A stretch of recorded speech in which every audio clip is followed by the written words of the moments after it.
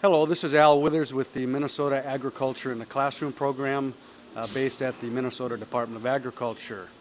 Today we're going to learn a little bit about robots. We're always trying to help students, teachers, and the general public learn about what goes on the farm. And in this case, we want you to learn a little bit more about changes in dairy farming today. And so we are going to talk about robots on the farm. We're with Joe Johnson at the Johnson Dairy Farm near South Haven, Minnesota. So the main reasons you went to using robots, and there are 4 of them behind us, and we'll get a close-up in a minute here, but the main reasons you went to using robots.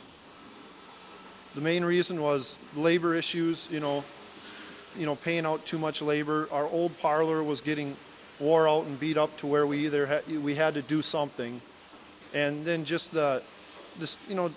to get rid of a lot of the stress with having to deal with, people not showing up, and, the extra stress on the cows from being ran up and down, twice a day. And right now the cows go in at will, so there's less stress on the cows.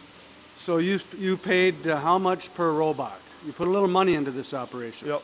The robots at the time we bought them were $175,000 a piece. Okay, so that's $700,000 straight up for 4 robots. Give me the day in the life of a cow right now on your operation. It can eat whenever they want. They go in and get milked whenever they want, and then they can lay down whenever they want. They're not bothered at all. The only time I bother them is once a day. I get them up, and when they get fed each day, I get them up and scrape and lime and sweep the mats. But that's the only time they're bothered the whole day. The cows seem a lot calmer. Mm-hmm. They're used to people more. I mean, you could walk out in the pen and you'll have 15 cows up to you. And okay, so what prompts the cow then to say, I need to be milked, or, this is my 4th time in here today? Yeah. What prompts them to just do this on their own? The cows in the robot, they get fed a protein pellet, and that protein pellet makes them want to come back. When they're low on protein, that's when they want to come back, or else the pressure of the milk in the bag. Right. There's different things, but it's mainly that protein pellet. They go crazy for that. So. And how many times do they milk themselves? The cows get milked in between 2 and 6 times a day. So are you getting more milk per cow now? Yeah, when we started the robots, we were around 75 pounds a cow. And around that 75. Right now we're in the mid 80s, so we've got about a 10-pound increase. So they just sort of wait in line. It's kind of like in the city on the freeway waiting for the green light to go on an on-ramp. They sort of just wait in line for their turn. Oh yeah, it's 24/7 milking, and usually about 15 to 20 of the hours there's cows waiting in line during the day. And each robot again will take about 60 cows a day. So you have 4 robots for your 220. So any farm that would have modern robots would be about 60-65 cows. Yep. Yeah, they say 60 cows per robot. Well, Joe, let's go watch the robot and the cows and learn a little bit more about the actual machine itself. Okay. Right now it's got a disinfectant where it's cleaning the teats off right now. So it's got a brush that swings out, and it's cleaning each quarter off, getting all the debris and disinfecting the quarters. So it does this twice. It does a double wash on each of the quarters. And right now, as it gets done with each quarter for the 2nd time, it'll blow air up on the teat to dry the teat too. So it does a double clean on each one, and then it dries each teat in the process also. See that sound of that's the air blowing on the teats right now. So once it's done with the 4th teat,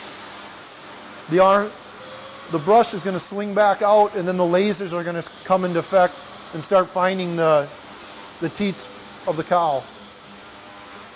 And what happens is it stores the last 30 milkings from each cow. So every time it milks each cow, it gets better and better at finding the teats.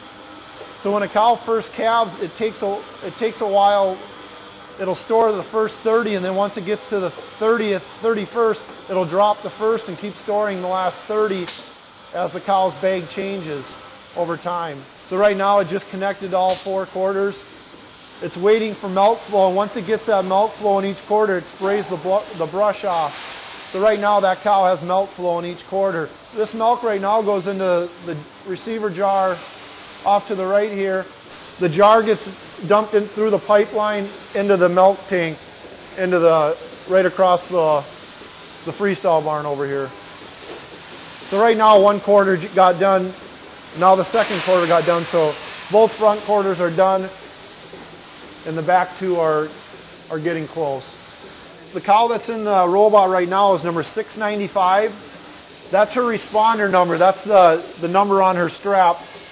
That identifies the cow when she comes in.